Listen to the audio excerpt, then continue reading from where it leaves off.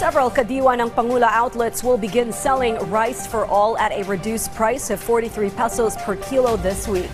This initiative aims to make food more affordable for Filipinos, aligning with President Ferdinand R. Marcos Jr.'s goals.